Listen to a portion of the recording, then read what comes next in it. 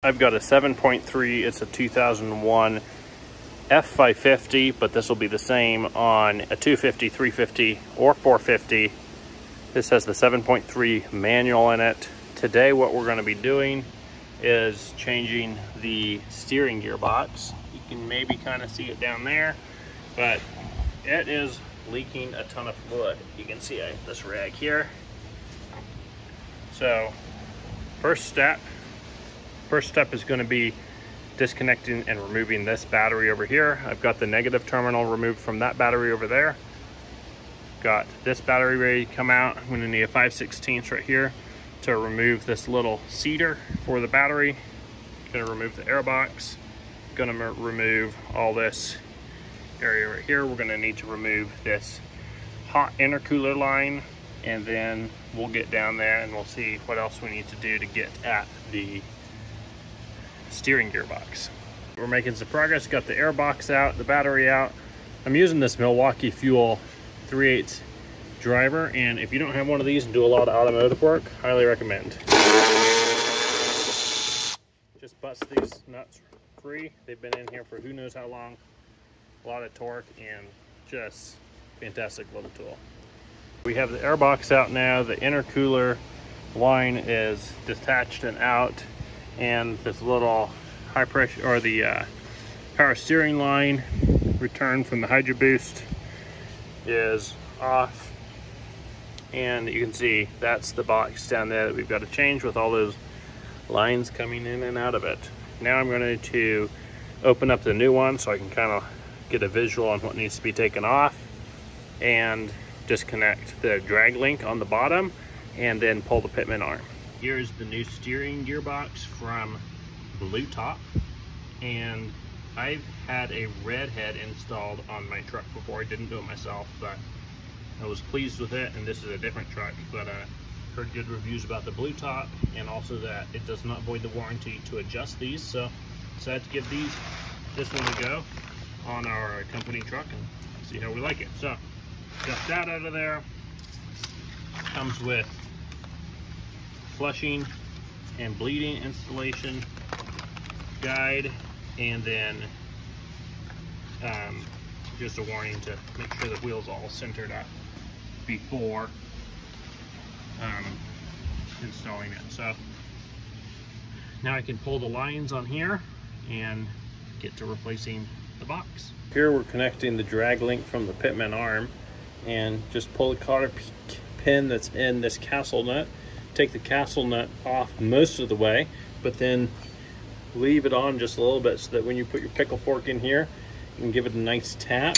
Then it falls down but catches it. Then you can take the tension off with your hand, take the castle nut off, and ease it to the ground. First step to taking off these two lines up here. You can see we've got them one right there and one right here, is pull this plastic shroud back. And try not to do what I did when I just pulled this back, is this little clip right here clips onto this hose and holds it in place. And I was a little too violent and it just snapped right off of there. That's supposed to go over this steering connection here and keep it from getting tangled in any of these wires. So unfortunately that's broken now, but should still go back on and should be okay. But now we'll pull off those two power steering lines. Pulling the steering shaft is pretty straightforward. It's just a 13mm bolt right there, and then just slid back up into itself. And now all we've got left to disconnect are these three bolts right here. They bolt the gearbox on from the side, and what I've got here is just a 14mm to 1/2 inch breaker, 1/2 inch extender to my breaker bar. Loosen them up, and then I'm going to switch over to this bad boy and pull them out of there. Then that thing should be ready to take out of there. Got the gearbox out of the truck, and I've got the pitman arm here. I just used the grinder here to make a little flat spot here and a little flat spot here, because my pitman arm puller was not quite wide enough to fit on there as was, because it's a pretty big pitman arm. I also had to modify the pitman arm puller just a little bit right here and right here. I ground it open because this shaft was a little bit too big for it, but now slips on there just fine. We'll screw that thing down and hope this thing pops right off of here. If it doesn't, I can add some heat to it, but hoping it'll pull right off. I just put this thing on here and started cranking down on it. It got pretty tight, so I just took this hammer and tapped it a bit like that, and now you can see it's wobbly on there.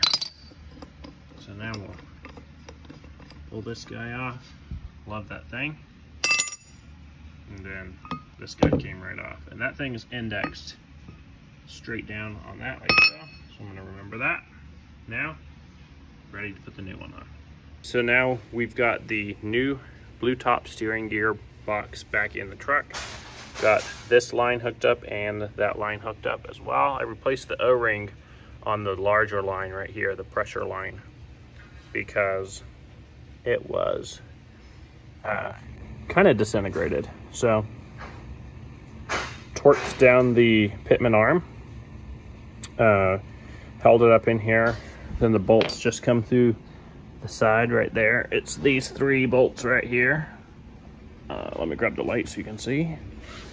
Those 3 bolts right there, they just go right back in. Those bolts get torqued to 111 foot-pounds. The pitman arm gets torqued to 225 foot-pounds, or in my case, I just ran the impact on it for a little while. And you can see the blue alignment marks of where center on the gearbox and the steering shaft is marked. They aren't lining up right now, but what I did is I centered up the steering wheel inside and the tires, and then I put the pitman arm in the same orientation that it came off of the old gearbox onto the new one, and then I put the drag link right onto the pitman arm, so it kind of self-centered itself up. So I think that'll be good. And then I believe there's only one way that this steering shaft is going to be able to go on, but I think that'll do all right. I'll test it out and make sure, but that seems logical to me.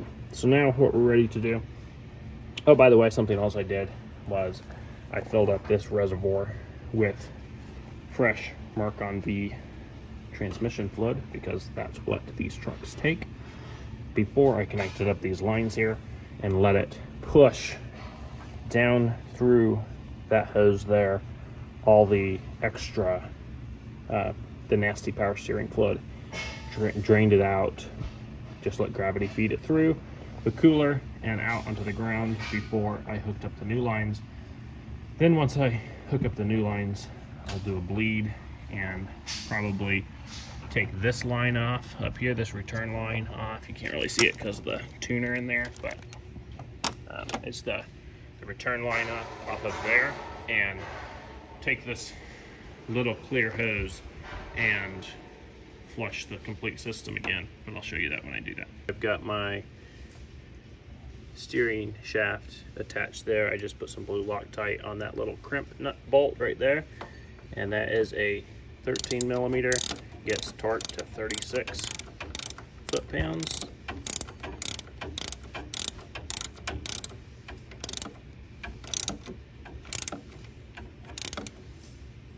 Or just multiply by 12 for inch-pounds, what I did.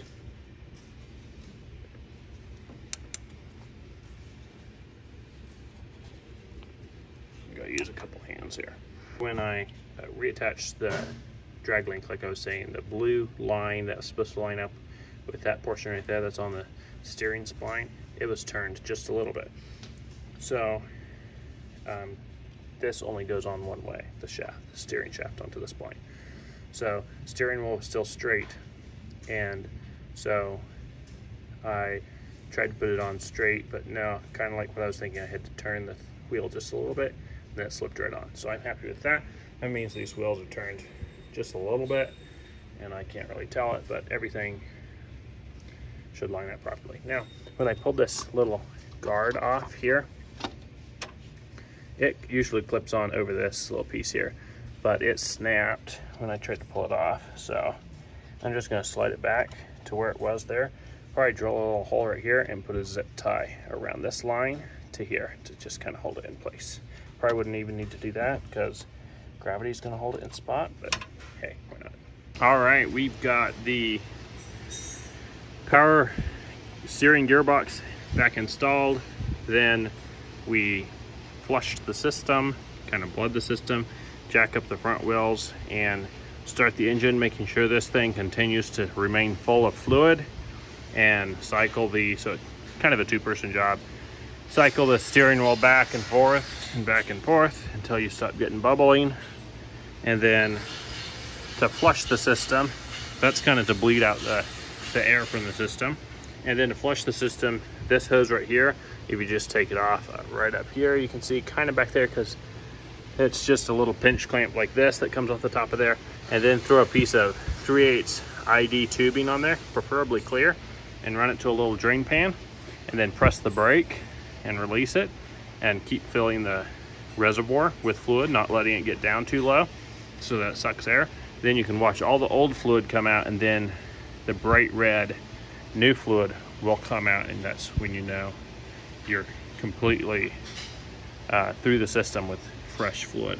So then I'm just putting the intercooler hot side piping back on. Then I'm going to put the battery case back in.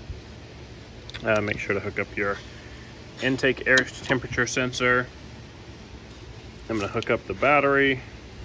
I have this on here because I hooked up one battery and I didn't want the positive of this side touching the other, touching the frame and shorting out. So I've got the other battery disconnected though again. So yep, we're just gonna put everything back together.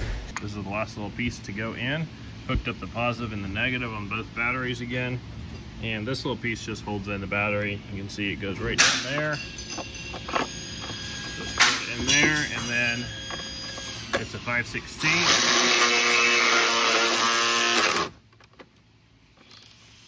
Just like that. Test drive time. Okay, we are doing the test drive, and it is perfect. Steering wheel is super tight, very smooth, and the brakes are firm, very firm. Don't get any whining from the power steering pump. And the reason we replaced this, the gearbox was pretty good as far as tightness. It definitely wasn't this good, but reason we replaced it is because the seal where the pitman arm attaches, the drop down shaft, the seal had deteriorated enough, and it dumped fluid. And over the course of about 5 miles, I was at the store and it just gushed. And by the time I got home, I'm pretty much had no fluid left. But you can see it's just smooth as butter now. So good deal.